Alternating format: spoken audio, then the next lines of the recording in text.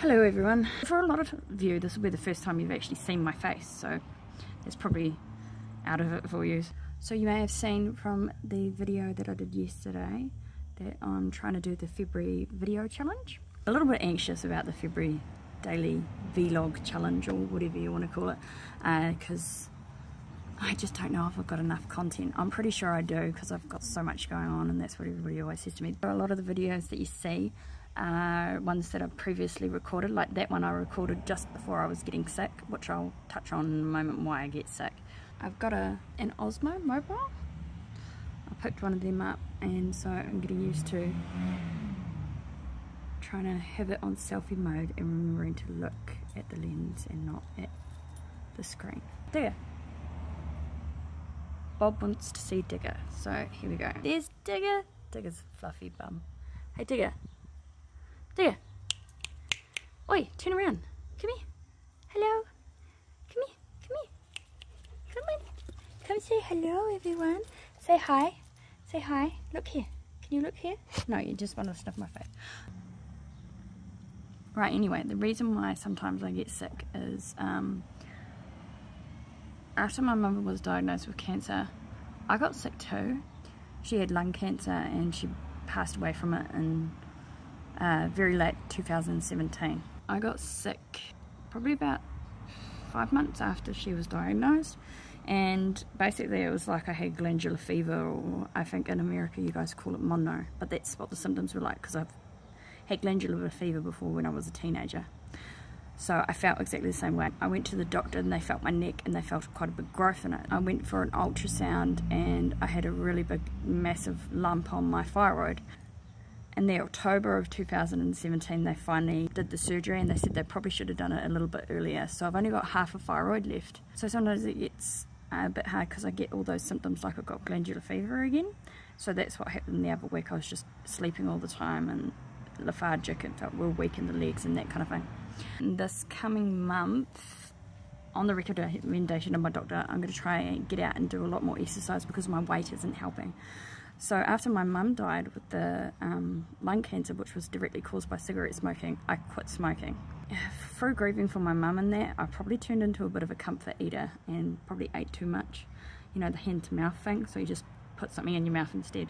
So I put on like 30 kgs as such, so I'm about 220 pounds at the moment. So I've got to get out and do walking every day as well. So I'm going to do walking Mondays, Tuesdays, Thursdays, Fridays, plus try and upload a video every day. My doctor wants me to walk 20 kilometres. So basically she's saying I don't need to change anything I'm eating, but walk 20 kilometres just to get my metabolism working, and or whatever. I don't know, that's what the doctor said. So that's what I'm going to try and do. So she said don't expect yourself to be able to do the 20 kilometres of a day to start with at your weight with the summer and the heat. So we'll see how I go.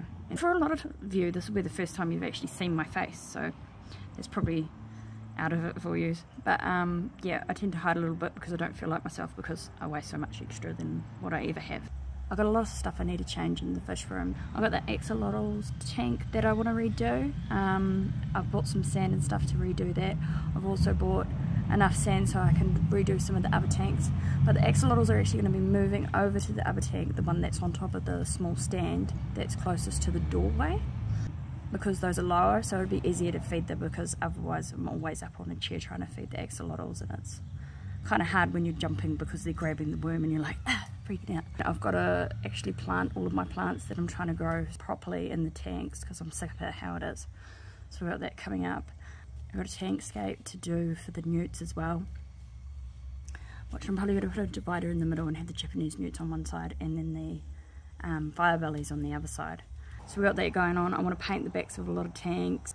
Wow, there's so many updates to do with the fish. I've even bought some new fish that you guys haven't seen because I haven't really been focusing on the fish. I've been, you know, every video has pretty much been newts, and I'm pretty sure all you fish tank people are getting sick of it. So yeah, fish room.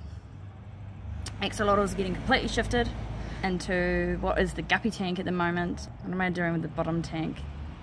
I think the bottom tank will go back to being the normal tank that it is, but I'm changing that out with sand and putting plants in it. The tank that the axolotls are in at the moment on the main rack, that is going to have proper sand put in the bottom and plants put in there as well.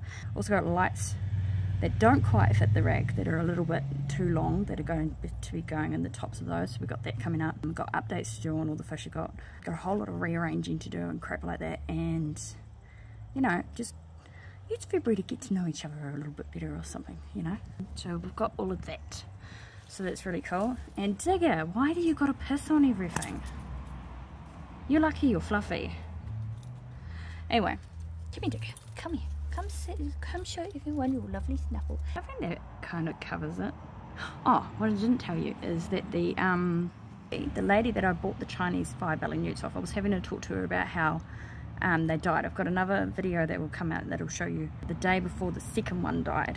We were having a discussion about it, and she said it was probably actually the heat, and the same thing happened to her when she got her first 2 newts. Live on the highway, guys, I'm sorry. Sorry it's so noisy.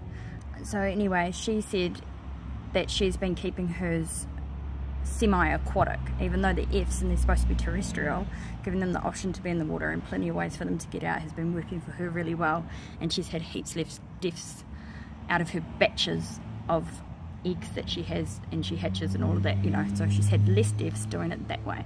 So she said to give that a go and see how I go, and she's going to save some more for me out of the next batch that she's got coming up, and I will replace the ones I've lost basically. So she reckons there was nothing wrong with my husbandry, because I talked to her about it, showed her how I'd been keeping them, all of that going on, and you know, and she said the fact is it may not have even been the heat. The funny thing about it is the heat when the 2 little Chinese firebellies died was really mild compared to the heat wave that we just had.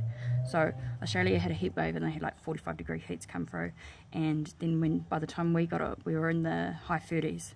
So definitely not good for a newt, but I managed to keep everyone alive, the 3 Chinese bellies that I had left, and then the fire bellies, and then 4 of my morphed Japanese newts, although one of them morphed during the heat wave, but they were all alive and they're all fine. So yeah, so that's what's going on with those guys. So I can't really show you an update for them. Oh, my legs went dead. Ow.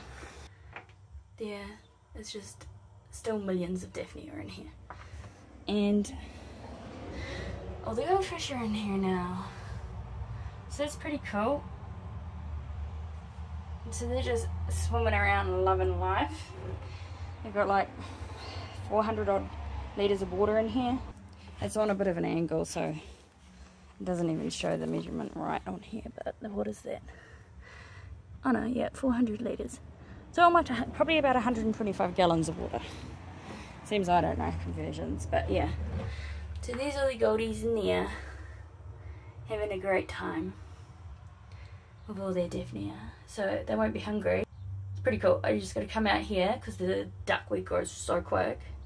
But it's good because, you know, it's pulling all the ammonia, whatever. You know how it works. Anyway. So they grow real quick. So that's cool. Got these here that we're just testing out. So these are 200 litres. And we've had a little bit of die off of the Daphnia that I put in. But yeah, we've still got liveys in there, so we'll see how they go.